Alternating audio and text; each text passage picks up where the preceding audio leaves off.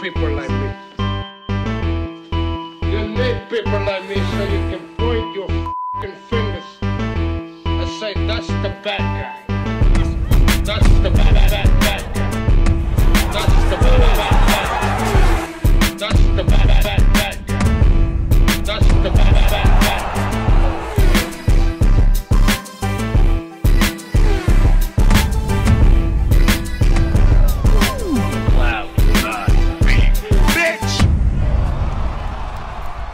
Welcome to the motherfucking relay. We're covering today's top boxing news. Ow!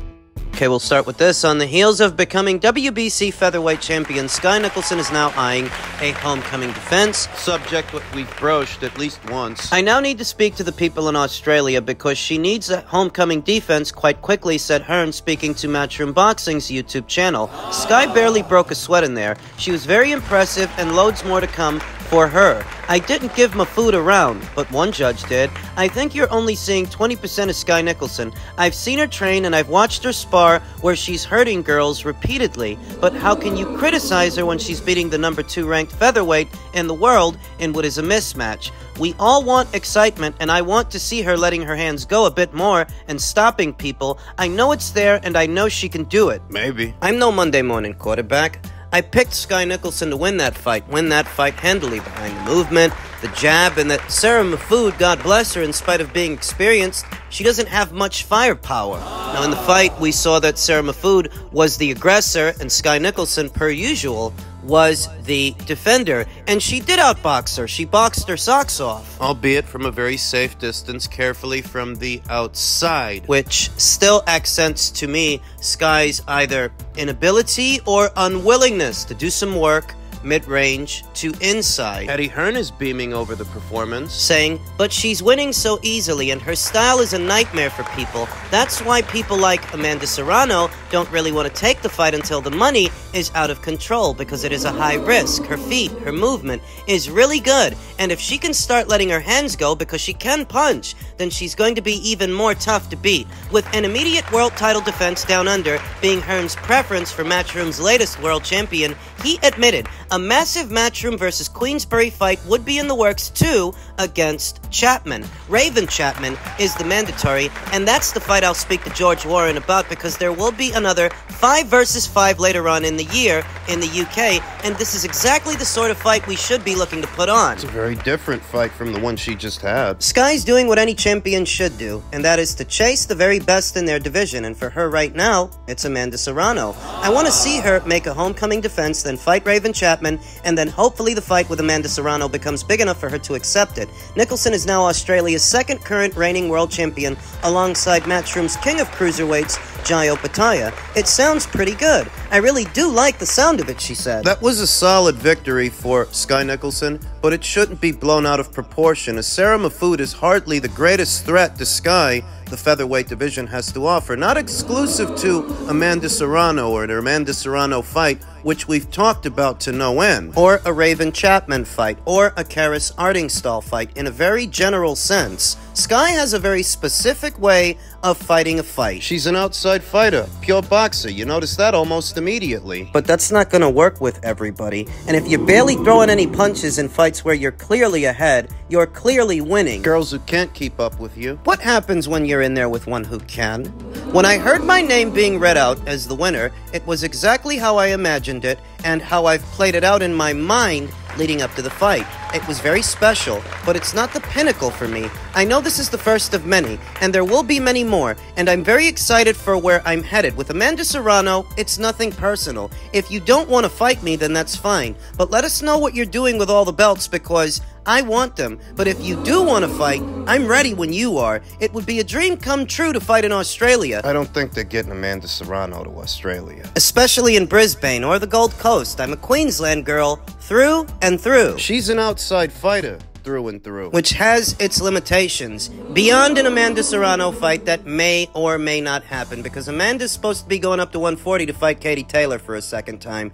In a very general sense, being an outside fighter has its limitations. And if you're barely throwing any punches or taking any risks in a fight that you're winning, with a fighter that doesn't have much of a work rate, doesn't throw many combinations, and isn't a big puncher, if you're barely throwing any punches with them, what happens with a stronger puncher or a combination puncher? What happens when you're fighting a fighter that perhaps can keep up with you and stay on you? why do you think pure boxers sometimes gas out? They get accustomed over time to only throwing a few punches in a round. So when somebody goes in there with them and forces them to work... It doesn't have to be Amanda Serrano, it can be somebody else. Amanda's not the only hard puncher at or around these weights, or the only combination puncher. There are several around featherweight. Skye's profile makes her a prime target for all of them. Moving lateral, staying on the outside, and only letting go of 1 or 2 jabs at a time, that's not going to be enough to keep everybody out. Yeah, maybe Sarah Mahfoud. Sarah doesn't have the fastest feet, or the fastest hands, or the strongest punch, or the most prolific work rate. And I'm no Monday morning quarterback. I picked Skye Nicolson to win that fight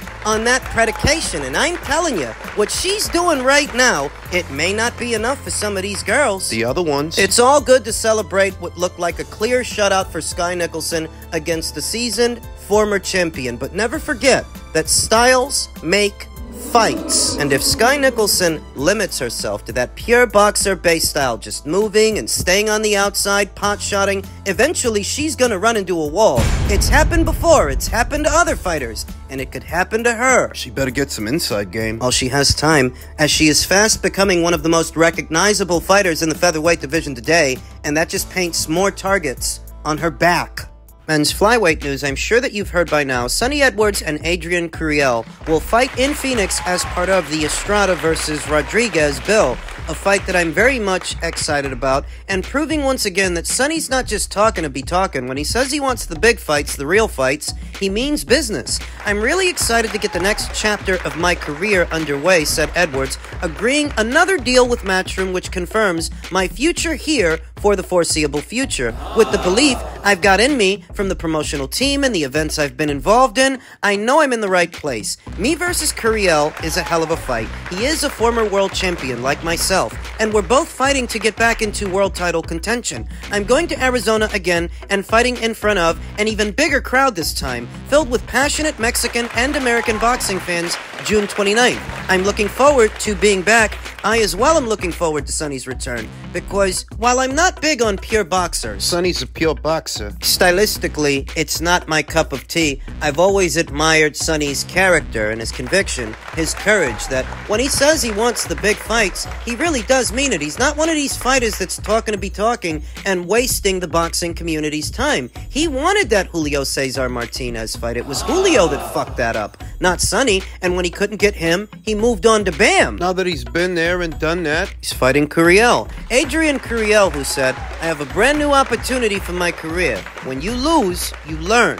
And I will prove it against Edwards on June 29th. If they want to make it 112 pounds, we will take it, even though this is not my weight, all because I am thirsty for revenge. Viva Mexico. This is a great fight between two men desperate to get back on top, said Hearn. Sonny was a world champion for a long time, and when that feeling goes, you want to get it back as soon as possible. Sets a good example. I have a rooting interest in Sonny Edwards' success, even if I don't know how this is going to end, because Sonny does really set a good example. You fight the big fights, you lose, you get back on a horse, you keep going. The Bam Rodriguez fight was a risky fight, and this is a risky fight, but nothing ventured, nothing gained. And if Sonny can win it, it sets a good example for the other fighters that are out there and the younger ones that are coming through, that sometimes you do have to roll the dice. In order to get somewhere in the sport, you can't play it safe. If he wins... Sets a good example. Adrian Curiel is going to be moving up in weight for this fight. You might be familiar with that name, Adrian Curiel. That's the same guy that fought Noni Shenga and knocked him out late last year and got knocked out by him earlier this year in February for what was the IBF light flyweight title. He's going to be moving up from light flyweight up to flyweight to fight Sonny Edwards, where Sonny himself reigned as IBF champion for some fights. I remember that fight. Earlier this year, the rematch between Curiel and Nonishenga, and Curiel had it in the bag, man. He was winning. He was beating Nonishenga like a drum. Credit to Nonishenga for turning it around. Turning the tide in the 10th round and stopping Adrian Curiel on his home turf in order to become a 2-time IBF light flyweight champion. I don't know what they're going to have Nonishenga doing moving forward, but we do know Adrian's moving up in weight, and he's fighting Sonny. Pure boxer. Whereas Adrian is more of a pressure fighter, a pressure guy, a volume guy. Both guys are coming off of losses. Sonny suffered his first in his last fight, whereas Adrian, he suffered about 5 losses. This ain't his first rodeo. He's no stranger to having to regroup and rebuild, rebound off a loss. He's done that 4 times already. And as stated, he's an aggressive guy. He's a volume guy, which could make for a tough fight for Sonny Edwards, the pure boxer, the mover. If he can get through this, the world is his oyster, and the flyweight division is there for the taking, as there are not many fighters at that weight, I think, would have beat Sonny Edwards. Just bam! So is it possible that, should Sonny succeed, he goes on another world title run in order to become a 2-time flyweight champion? This is a great addition to the card. And we'll talk more about the fight as the fight date approaches. Finally, upstairs in men's super lightweight news, Ryan Garcia explains the bad-tempered amateur fights with Devin Haney, what set the stage for what is this weekend's contest. In case you're not aware, it's fight week. Who would have thunk it? We made it here. Made it this far. The bad blood between these two seems legitimate. In a DAZN promotional video, Garcia insisted that even as teenagers, his amateur fights with Haney were split down the middle, 3 for 3, were ill-disciplined and hurtful affairs. We were at the Junior Olympic Nationals. We were about 14 and 15, Garcia told DAZN. I wanted him right away, and I had him hurt and wobbling in the middle of the ring. Everybody's going crazy. One of his people in his corner came up to my dad after the fight and he said, Devin thinks you broke his eardrum because he can't hear at all. They wanted to stop the fight. I suppose to some extent, there's a sense of familiarity there that may help Ryan Garcia, that if nothing else, he's not in unfamiliar territory. He's fought Devin Haney before. However, the Devin that he fought before isn't the Devin that's here and now. Devin is a lot farther along in his pro career than Ryan is. Even though they came up in the amateurs together, they're very different fighters in the pros.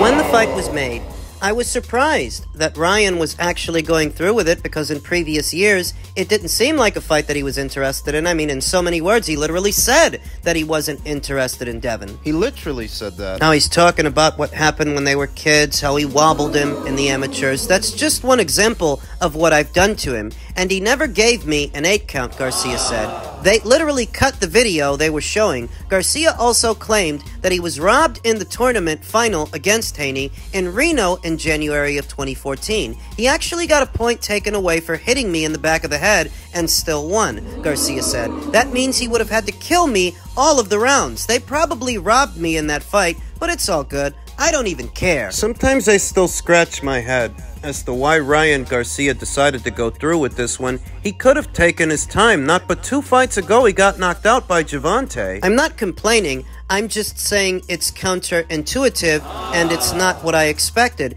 As most people, they don't have Ryan Garcia winning the fight for a good number of reasons. Not just his erratic behavior on social media, but in a very general sense that he really isn't as far along as Devin is. Same age group. Not even telling you that Devin has the greatest resume so much as he's fought better fighters, a lot better fighters than Ryan has fought so far, and he has all of those experiences to draw from. He does. Fights with former champions in Jorge Linares and Jojo Diaz and Vasyl Lomachenko, a current reigning champion in George Kambosos, another one in Regis Prograis, whereas Ryan's never really fought somebody like that, let alone beat guys like that. He literally hasn't. That in-the-ring experience under the hot lights between them, it's quite lopsided. I'm not giving Ryan much of a chance. And what are we supposed to make of Ryan's erratic behavior on social media, seemingly going through mental health issues, all the while reassuring everyone that the fight will still happen. It's here. What are we supposed to make of that in all those late-night spaces? It's all the crazy stuff this kid talks about. It almost seems deliberate, deliberately erratic, deliberately dysfunctional, as it plays out for your viewing pleasure on social media. Whatever gets posted to your social media is posted deliberately. Thus, it's what you want people to think. It's what you want people to see. So, is all of this just Ryan Garcia playing possum because he wants Devin to think he's been farting around this whole time, but this whole time he's been getting ready? Maybe. Shawn Porter thinks he's ready. Shawn Porter believes Ryan Garcia will be locked and loaded. I feel like it's too much, and it doesn't make sense because that's what he wants. I think he wants everyone counting them out. I wouldn't be surprised if he bet a ton of money on himself. I've got a feeling that Ryan Garcia is going to come to the ring locked and loaded and ready to perform in ways that we haven't seen, if ever. Maybe that's the strategy. That's what they're trying to do, but can they actually do it? And will it actually work? There's no version of Ryan Garcia that I've ever seen before that I would pick to beat Devin. There's no version of him. In fact, in recent years, I think he's regressed.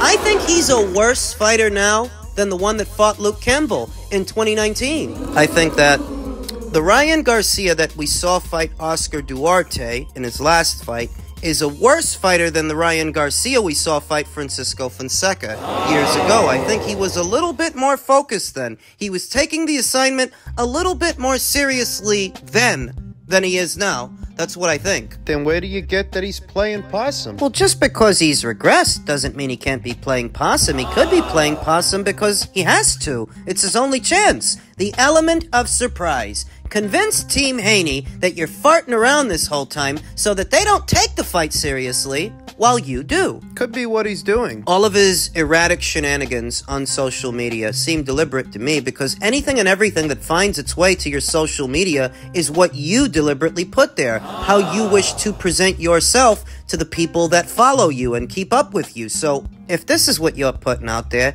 it's either you're going through something, or you're pretending to be going through something. And those of you that follow this channel know that I never bought into Ryan Garcia's mental health crap. I didn't buy into any of that stuff. It all seemed staged, rehearsed, contrived to me. And this might be why. Because he's playing possum. He wants to convince Devin he's just fucking around. And all the late night spaces he's been hosting. The juvenile silliness we've been seeing from him. I think it's all a ruse. I do. But I still don't think it's going to matter because, as stated, there's no version of Ryan I've seen so far that I think beats Devin Haney. Put simply, I think Devin's going to keep him at bay with the jab. He's going to touch him with the jab and keep touching him with the jab. So much so, Ryan's going to get frustrated. When he does, he's going to bite down on his gum shield. He's going to try to force it and get walked into something hard. I don't rule out a knockout. I don't rule out a stoppage because this is a much better weight for Devin than 135 was. He's not killing himself to make 140. He's stronger up there. And Ryan is chinny. On top of having leaky defense and leaving his chin out there. That's how I think it's going to go. I think Devin's going to control him with the jab for a couple of rounds until Ryan gets frustrated. And when he does, he's going to roll the dice and he's going to pay for it. Still doesn't explain why he's taking his fight. Well, I mean, he already had the Gervonta Davis fight. There are not that many money fights left out there for Ryan.